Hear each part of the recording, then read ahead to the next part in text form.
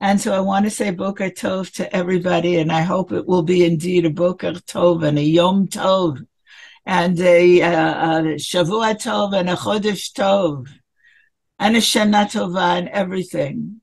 It seems almost impossible to me. First of all, I want to apologize again for all of my inabilities. But I also, I'm having a hard time. It seems impossible for me to really reconcile the fact that just 3 weeks ago, exactly 3 weeks ago, it was in the middle of Chol HaMoed Sukkot, and we were having our wonderful, wonderful family, our children and our grandchildren and our great-grandchildren, Bli Ayin Hara, come visit us on these days exactly 3 weeks ago.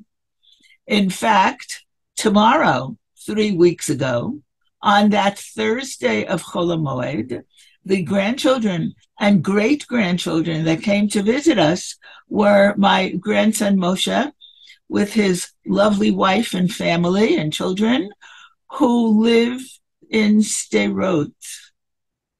And little did we know on that Thursday, that lovely Thursday, Chol HaMoed Sukkot, little did we know what lay in front of us. And that purely through Chasdei Hashem, and I'm much filled with this thankfulness to HaKadosh Baruch Hu, that my personal family were removed by the army safely, Baruch Hashem, and that they are with other people that were among the Pnuyim from Sderot.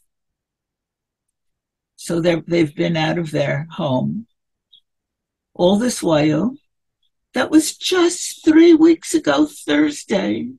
And Shabbat, we know what happened. It was that infamous day. It's very hard. It's really very hard, both on the personal level and, of course, on the national level. It is very difficult. And what do? We turn to HaKadosh Baruch Hu. We turn to HaKadosh Baruch Hu. And we say Tehillim, and there are certain Tehillim that we say, and there are some Tehillim that I think are said the most. There's one particular parak of Tehillim that I would dare say, I would guess, is probably said more than any other. Every time I listen to a Chizuk broadcast, or not every time, but very close to every time, somebody will say, Shir Lamalot, Kuf Chaf Aleph, right? Shir Lamalot, Esa Enai El Harim, Me Ayin Yavo Ezli. So I want you to talk about this Shir HaMalot. Why do we love it so much? The words are so very beautiful. I want you to talk a little bit about all the Shirei HaMa'alot, though we don't normally say all of them in a time of tzara, but specifically two of them. This one, the Esa Enai El Harim, and Kuf Chaf Aleph and Kuf Lamed Aleph. Just a little bit to share with you. Basically, we have, as always, a pshat and a medrash, especially when it comes to Kuf Chaf Aleph. And we can say that there is a person one speaking, and person two is answering him and reassuring him about his concerns. In fact, on a very simple level, we can understand it that the person one who is speaking is about to embark on something difficult, whether it be a journey, whether it be some new job. He's concerned. He is very concerned about whatever it is that he's embarking on. And so he says, Shir Lamalot. Esa Enai El Harim, I lift my eyes to the mountains. May Ayin Yavo Ezri, from where will my help come. Ezri me'im Hashem. And he reassures himself.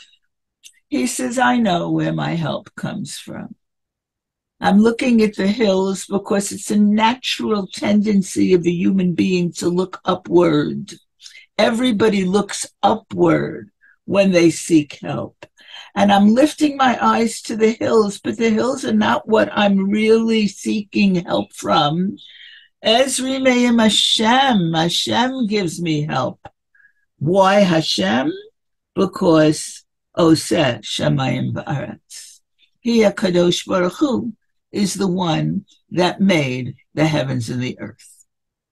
So let's step back for a moment. I want to remind you of something you probably all know, but I like to review these basic facts. There are 15 prakim in Sefer Tehillim that begin with Shir HaMa'alot, one of which, so 14 start HaMa'alot, one starts Shir LaMa'alot, and that's the one that we're talking about right now. Chazal say, why Shir HaMa'alot? Why are they called Shir HaMa'alot? Answer one that is probably most familiar to us. At the time that we were fortunate enough to have a Beit HaMikdash, there were 15 steps that went from the Ezrat Nashim to the Azara, to the Ezrat Anashim, the area that the men were permitted to go to. 15 steps. And on those 15 steps, the Leviim would stand with their musical instruments and they would sing at specific times, especially during the time that the Korbanot Tamid were given. And because of these 15 steps, and steps are ma'alot, these particular shirim, 15 of which are called shirei hama'alot. Whether the Leviim sang these specific ones or these specific ones and more, I'm not really certain. We don't really know. But this is what we are taught. Aside from that, another reason is given for it to be called Shir HaMa'alot is because it's a typical poetic form. And you know, if you walk up a flight of stairs or down a flight of stairs and you want to be especially careful, or you're my age and you need to be especially careful, then you would put one foot down and then put the other foot down on the same step before you take the following step. And so it would be like you're walking step, stop, step, stop. And all of these Shirei HaMa'alot, their particular poetic form is that there is a certain word that is repeated in one pasuk, and then part of something, the idea or the word is repeated. Step, stop, step, stop.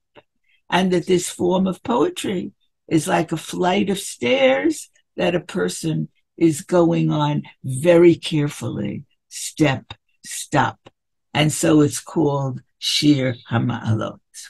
Another reason, yet another reason, is that, you know, when we talk about somebody being on a certain ma'alah, he's on a certain madriga. We have steps again.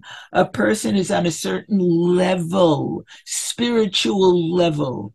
These Shirei HaMa'alot are all very, very beautiful. They are very spiritual, and they raise our ma'alah. They raise our spiritual level so that we feel that we are rising a ma'alah. We are rising a madriga. They do something for us. And so, basically, Chazal say, why is there one, the one that we're talking about, that is Shir La Ma'alot? Because Shir HaMa'alot is a song of steps, of degrees. Sometimes you've seen that translation, a song of degrees. Why is this one sheer lama alo 2 degrees? Because there is an aspect of this particular parak in Tehillim, this kapitel, or whatever you want to call it, Tehillim. There is an aspect of it that is really speaking about the time of the Geula. And in the time of Geula, there will be a special ma'alah. There will be a special flight of stairs that HaKadosh Baruch Hu will create that will be established for the tzaddikim to be able to go from wherever their place of abode is straight up before the Kisei HaKavod to put any tefillah that they have, any bakasha, any request, to put it before the Kisei HaKavod, right before HaKadosh Baruch Hu himself. So this is a shir. This is a song for the ma'alot, la ma'alot, that HaKadosh Baruch Hu will create in the time of the Geula, which is, I think, an exceptionally beautiful idea. So once again, we go back to the conversation.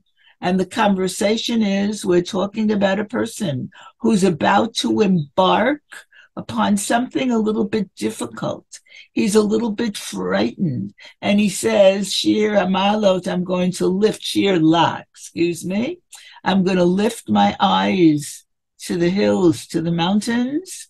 I am seeking help, but I know I am reassuring myself that Ezri Me'im Hashem, that my help comes from Hashem. Oseh Shamayim Va'aretz, HaKadosh Baruch Hu, who is the creator, the owner of heavens and earth. And his friend, or whoever he is talking to, says, Al yitain lamot raglecha.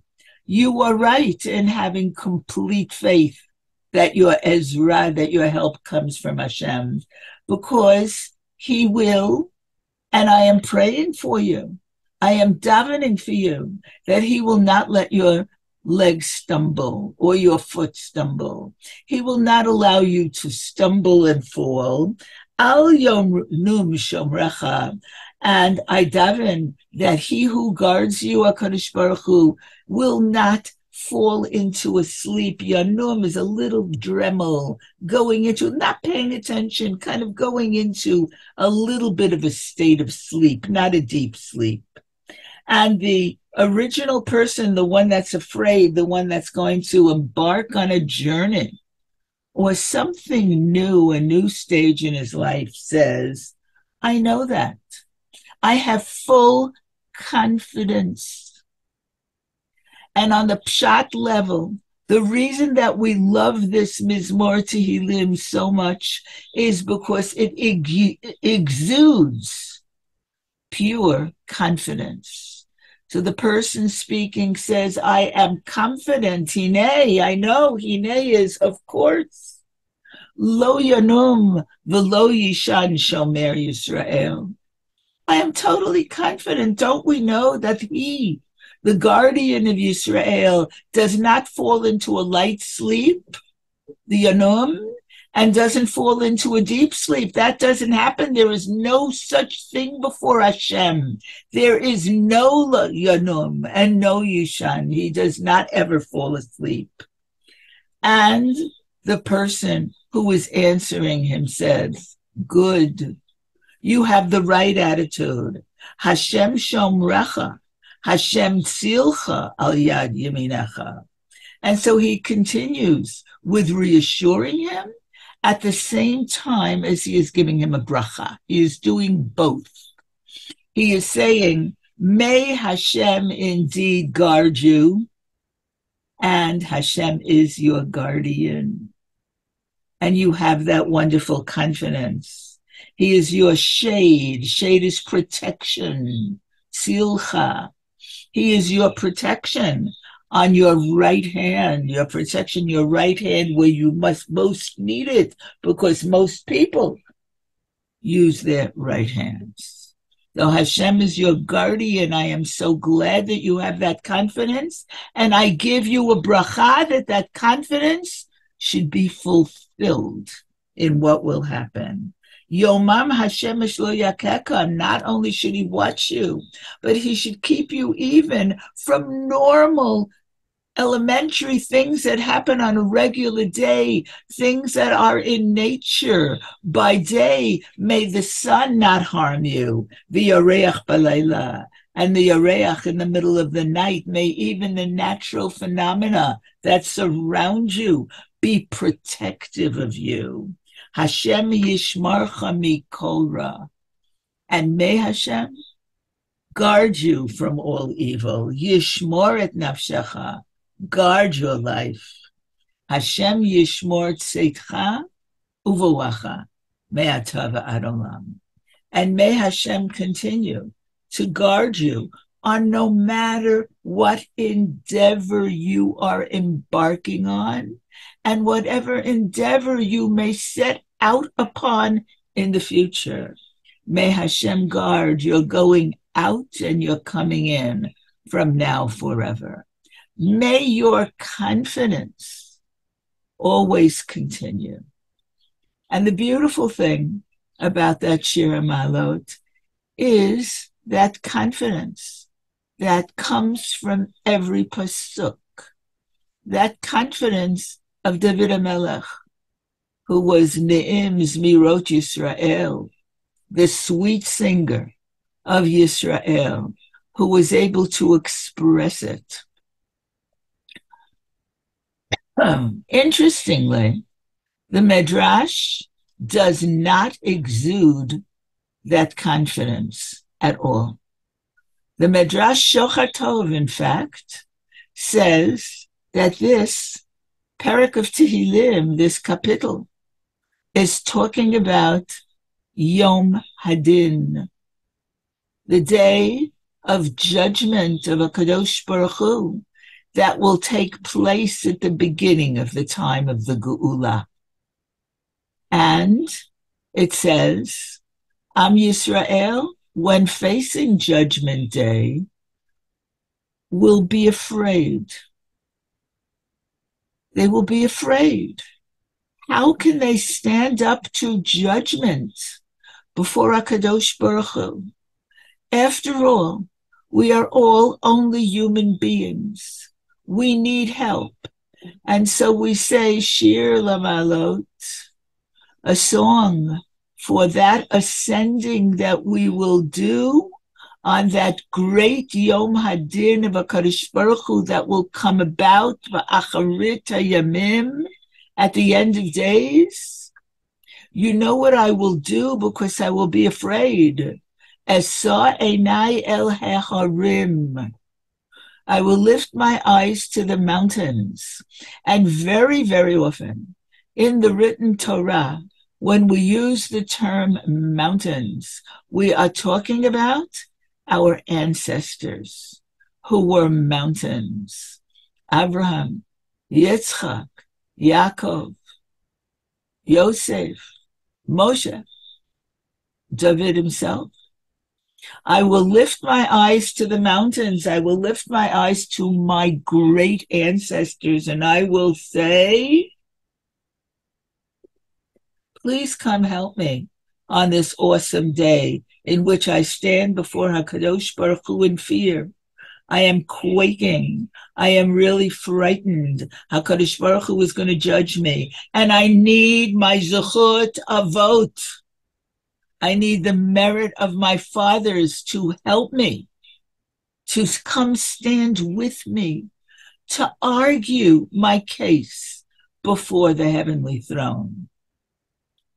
And yet I know deep within myself that that is not enough.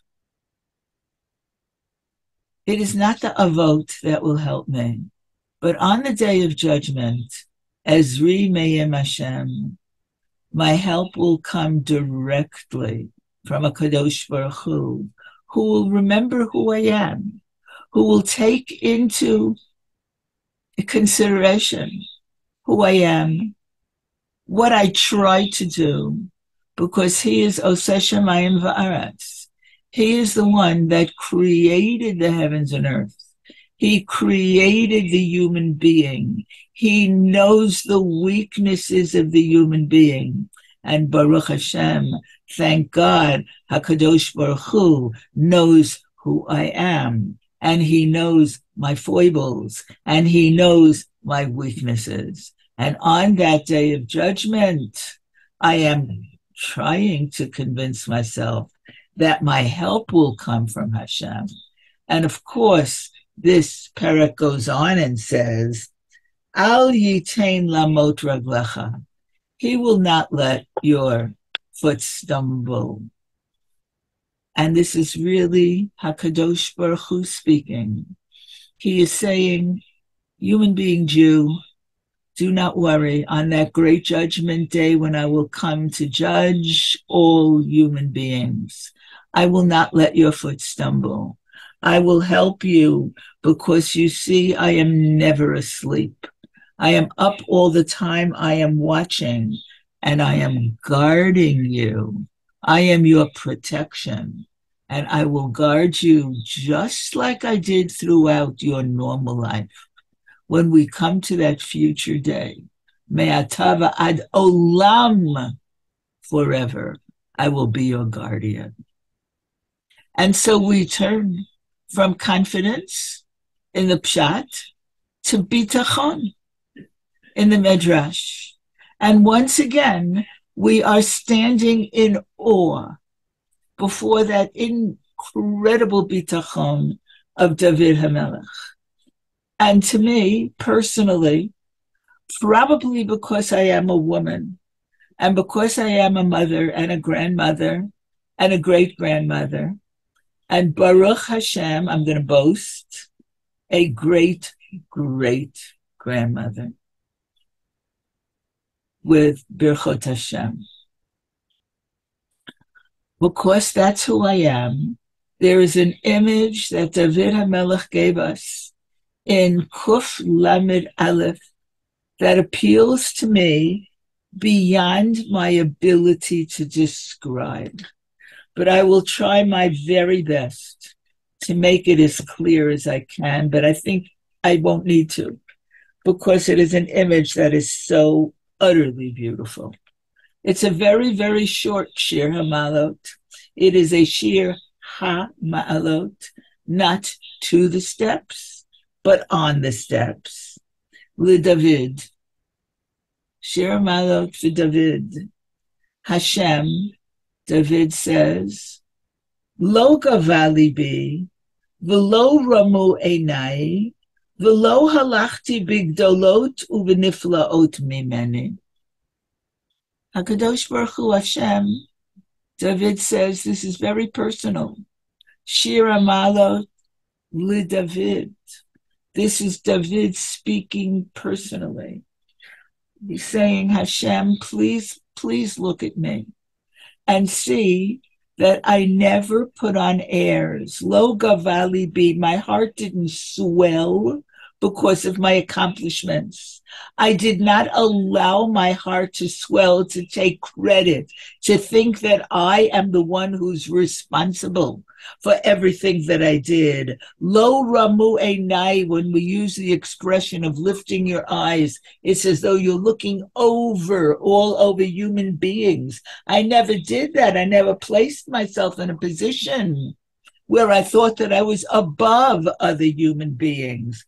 And I didn't make myself feel great. Lo alachti bigdolot. I didn't feel that I was especially great because of the things that happened to me. Niflaot mimeni. Imlo, and here the word imlo, the words imlo are like a shvu'ah, like the language of Tanakh, when we say imlo, and it means ani nishba. I swear. Shiviti v'domamti nafshi, that I try to lower my soul. I try to make it level with everybody else. V'domamti is quiet, and I try to quiet it from feeling boastful. I quieted my soul and I made it level. Ki gamul alei imo, like a baby who has just been taken off the breast. Gamul is a baby who, the English word is weaned, who stops nursing, who lies on his mother's breast, though he is not nursing anymore. Ki gamul alei nafshi, my soul is like that baby who has stopped nursing.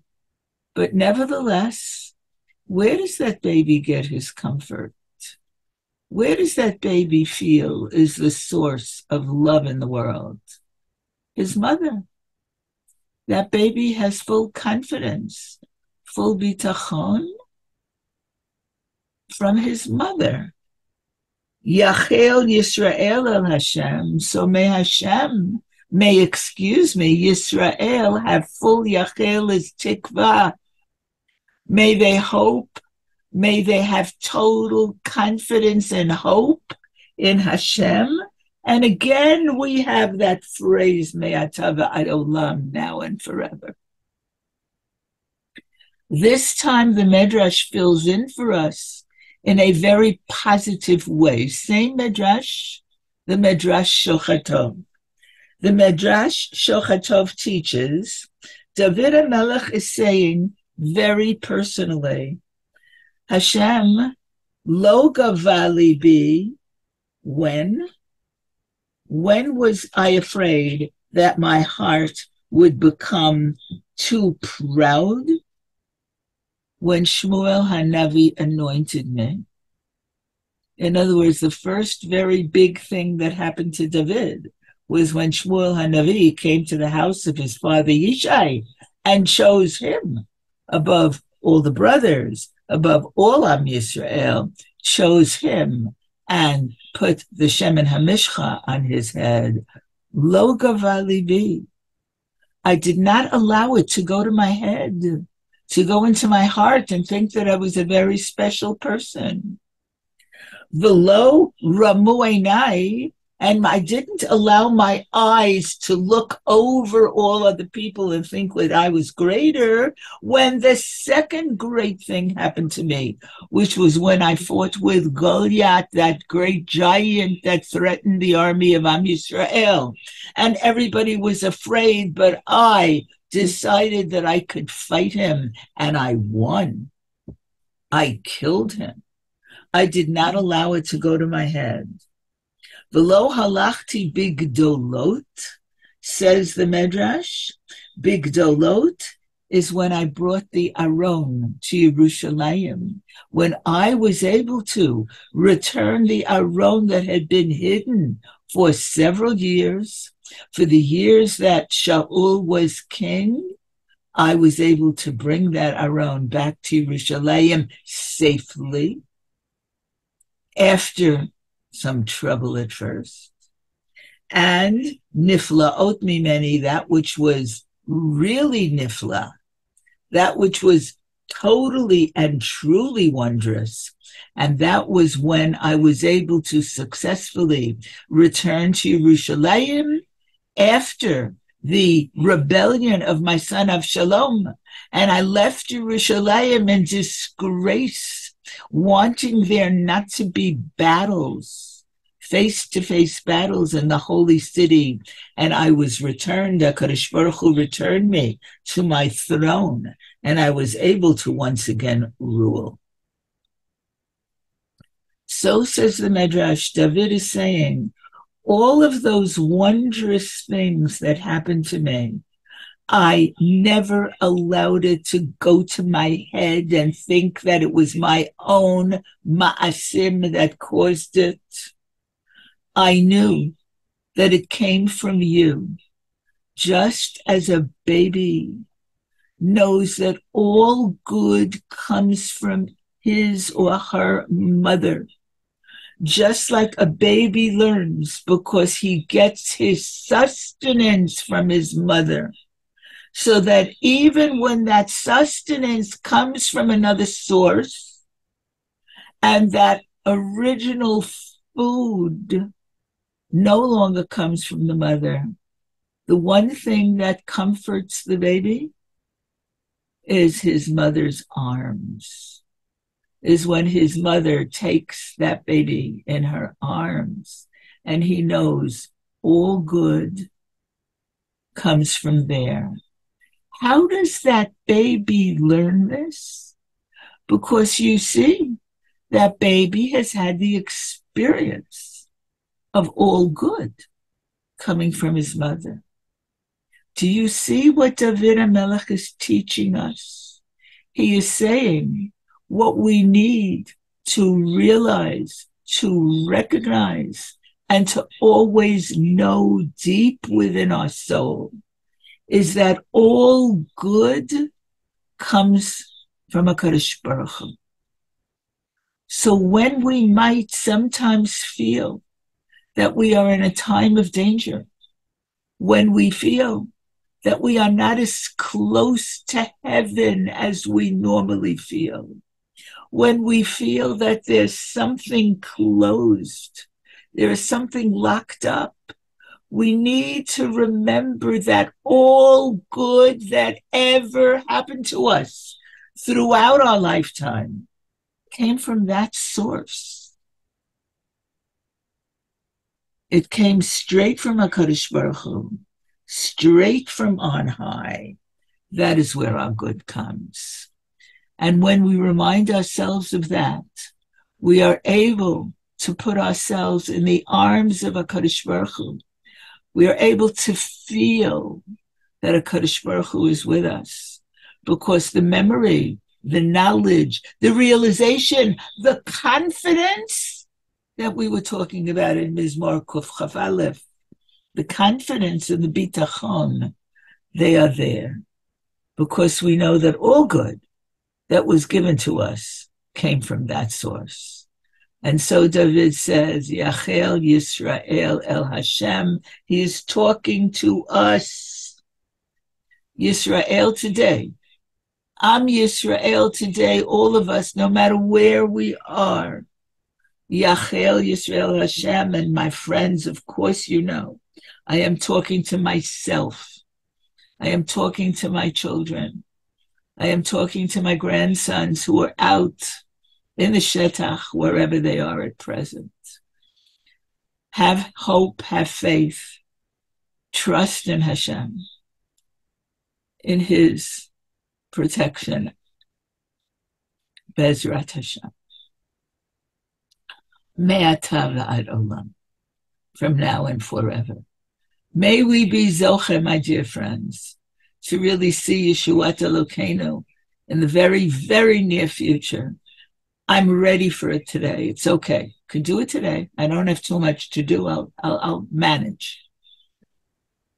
Yeshuat Elokeinu, we are hoping, we are praying, we are waiting, and we are using the words of David HaMelech to help us, to strengthen us, to give us the right focus. Thank you for your attention.